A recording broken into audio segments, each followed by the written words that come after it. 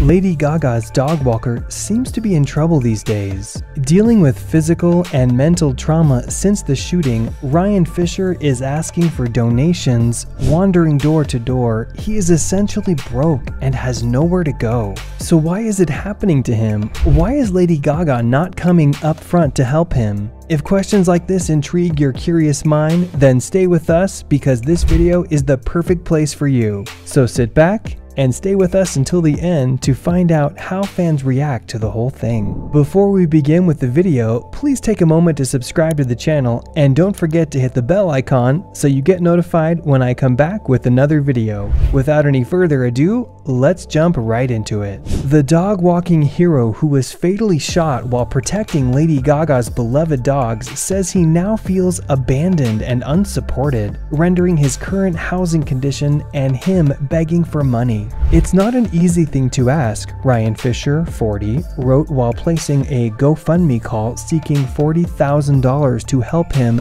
buy a pickup truck. Fischer began his journey soon after he got out of a hospital in Los Angeles. He is a hero who took the shots on himself while caring for Lady Gaga's dogs during their walk routine. After the incident, 2 out of the 5 dogs were stolen, and Fischer went under a major surgery, which is basically the reason behind his bankruptcy today. His donation campaign includes a video of him lying in a hospital bed along with footage of gunshot wounds and the music of someone shouting anger more than ever. He also said in a video, "Sometimes I was scared, I was alone, I feel abandoned and unsupported. I suffered from depression, doubt, and self-pity for a long time." Recently, however, he was saying goodbye to Trudy, the semi-reliable Ford Falcon rented in 1991, sailing like a boat in the high winds, as he cruised around the United States on his way back from Gaga's home. Lack of money is making this man do a lot of things he never thought of doing before.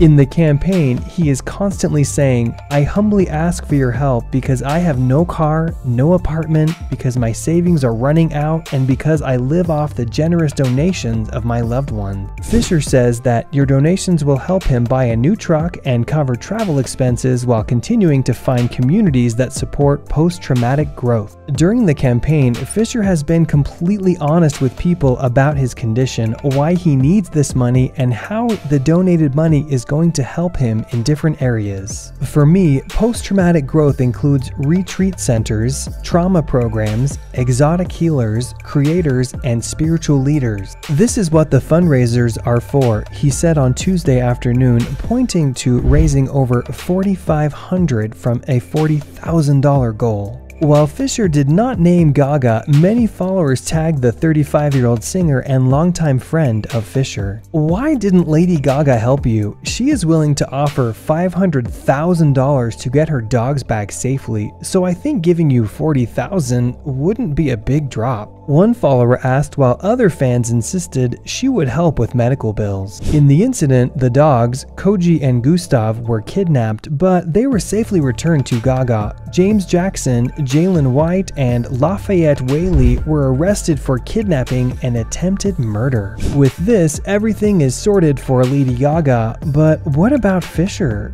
This just doesn't sound like justice done to humanity. A good deed should not go under the carpet like a waste, and we hope that Fischer gets his part of justice as soon as possible. People are suggesting to Fischer many ways to deal with the situation, so we would like to know your take on the situation. Share your thoughts in the comments section below. If you found the video helpful, give us a thumbs up and don't forget to share the video with everyone. Thank you for watching. Bye-bye.